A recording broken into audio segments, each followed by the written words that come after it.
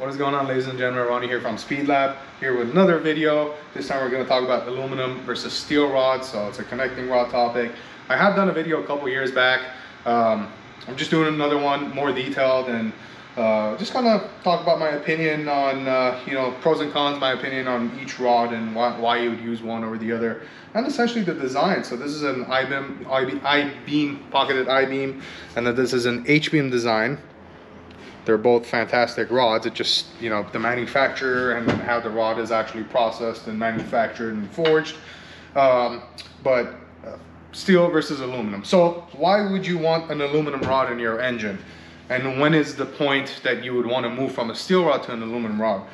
Well, the biggest factor is going to be how much power you're making. So it's not really RPM dependent. It's not really dependent on anything other than how much power you're actually making. There comes a point that, say on Evos, anything over 250 horse per cylinder kind of becomes overwhelming to the rod bearing, and specifically the rod bearing that's on the rod side, not on the cap side. So what you have to think about is there's an enormous amount of combustion pressure pushing down on this connecting rod, which is essentially pushing down on the bearing, which in turn is pushing down on the crank pin or the crank journal, to essentially create that torque and spin the crankshaft and the flywheel and spin your wheels, essentially. So the more power you're making, the more you're stressing this out. Now, there's a lot of other factors too. When we're talking about knock and detonation, especially at high power levels, you can easily blow this thing, right through. And when you have metal to metal contact, especially at that high of an RPM and load, you fuse this thing together instantly and just chuck a rod out of the block. So on an Evo application, I would say anytime you're actually going to make 1,000 horsepower, not just throwing out the number, saying you're going to make 1,000 horsepower, anytime you're actually going to make 1,000 horsepower and above. So if you're going to make 1,000 horsepower, that's the time to switch to an aluminum rod.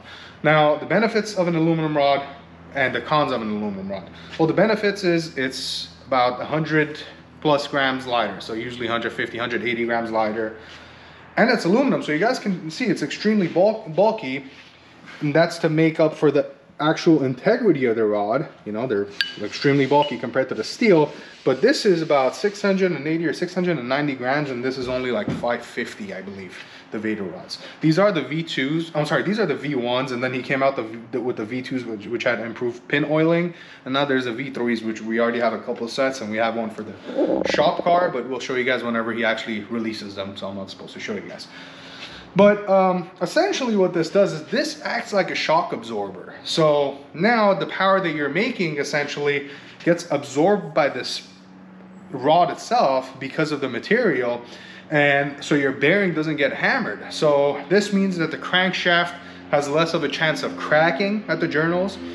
Your bearings are going to last a lot longer. Your service point actually moves from the connecting rod bearing to the actual connecting rod itself.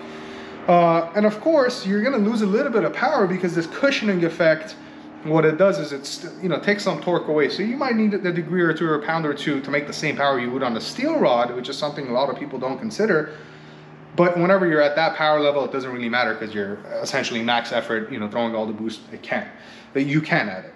So one myth is that the rod itself will stretch. The rod itself will stretch when it's in operating condition, but it will always contract. This material is not going to just stretch until it hits the valves. But essentially, there comes a time that this rod will reach its fatigue point, and this is going to depend on how much power you're making. How you're decelerating.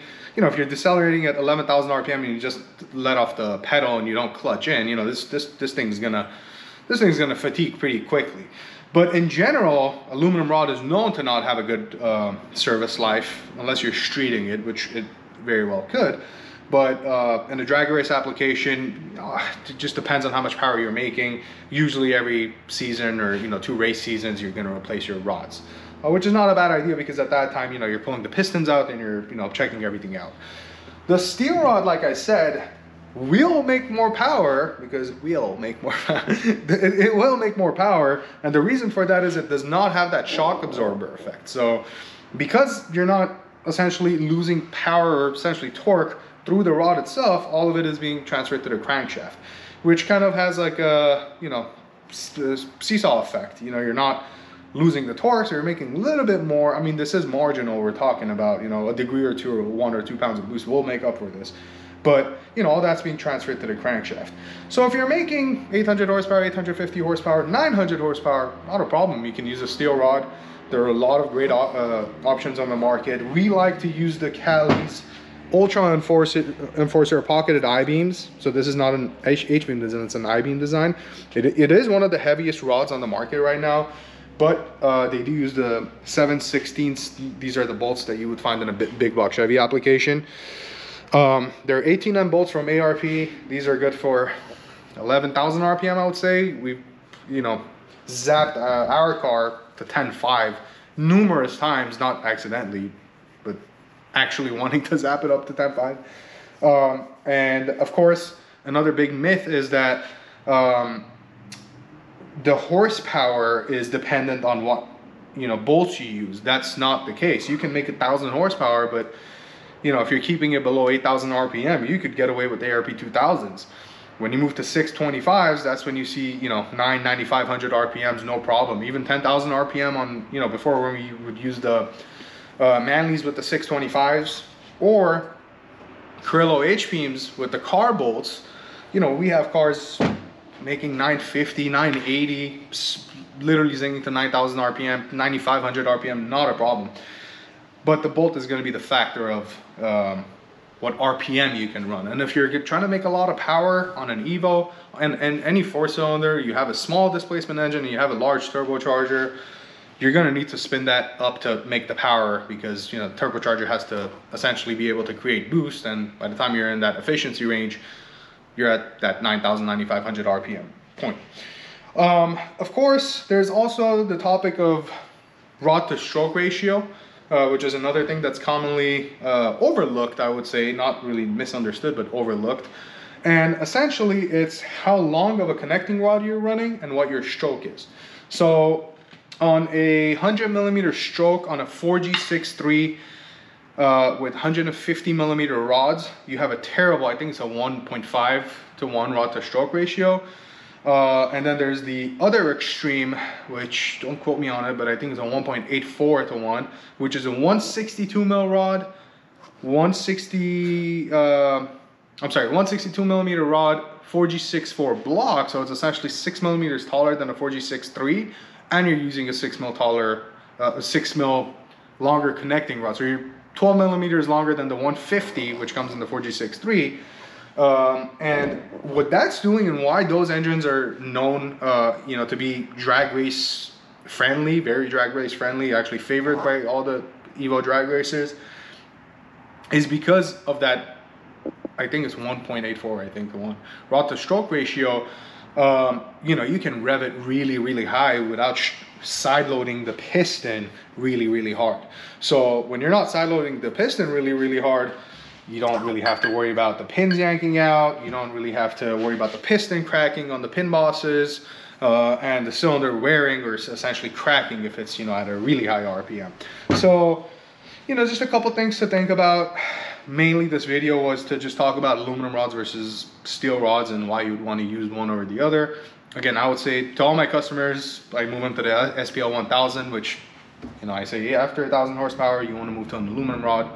And of course, you want to make sure you have the proper fasteners for your aluminum rod. So if you go to an aluminum rod and you have crappy fasteners, you're kind of still limited, because if you're on an aluminum rod, you're zinging that thing up. So you want good fasteners in there. But the serviceability of it becomes an issue. If you're drag racing, it's not really a big deal because you're going to service your motor anyway. So on a street car, stick to your steel rods, of course. Don't get carried away if you're making 700 horsepower and think you're going to make 1,100 one day, because you know, maybe you will, maybe you won't, but it's better to stick with something that you know is going to be street friendly. We just recently had one of our customers, Chris, you know, put an order in, and he's getting a 2.2 SLR, so semi long rod motor. And initially he paid for aluminum rods, but then he called me and he's like, look, it's a street motor, what do you recommend? I'm like, well, if it's an actual street motor and, you know, you're making under 900 horsepower, under 1,000 horsepower, he wants 850. Like, you should stick, you know, to the Cali's 153s. So yeah, just something to keep in mind, you know. Just don't jump the gun because aluminum looks cooler and, you know, will take more power. It won't make more power, it'll take more power, but it also becomes your service point. So I hope this was informative and you guys took something away from it. Again, I love these DLC coated pins. We always talk about these. These are all included in all of our builds now. These specific pins, these are the H13s. This is a Gen 2 piston. Our new ones have the TP1 pins. They're a little bit thinner, so they're 220 wall. I shouldn't really call them thin because a TP1 pin 220 wall is literally like if you could run a slug and it still wouldn't be as strong as a TP1. So what we're doing is we're reducing the, you know, reciprocating weight essentially, and it's a little bit easier on the bearings. You know, the more weight you can reduce while still retaining strength, it's beneficial. Your bearings are going to last longer, your engine's going to wear less essentially, and it's just a lot less stress on the components. Of course, the DLC coating, diamond like carbon, this helps if there's any oil dissipation and, you know, the engine runs dry for you know, a couple seconds or whatever. This is not gonna fuse two parts together, where if you did not have this, it would, you know, essentially fuse together. So awesome coating. Same thing with our skirt coating. We've been running these dry lubricant coatings for a very long time now. Cold startups, whenever there's, you know, you leave town for 2 weeks or whatever, you come back, you give this thing a crank. You're not scuffing the piston or the cylinder wall whenever there's no oil on it, because this acts like oil. So anyway, I don't want to drag this on for longer than I already did. If you guys have any questions, please drop it in the comment section below. I love engaging with you guys and talking with you guys in the comments. And if you guys have any questions, send a work request if you want to get work done here, if you want to get an engine built, if you want to get your oil changed, you know, whatever the case may be. Working with a new editor, so from now on the videos should be a little more entertaining and not as you know, cut and dry and no editing as it's been, but most of you guys don't mind it. So thank you guys for sticking around. I'll see you guys in the next one.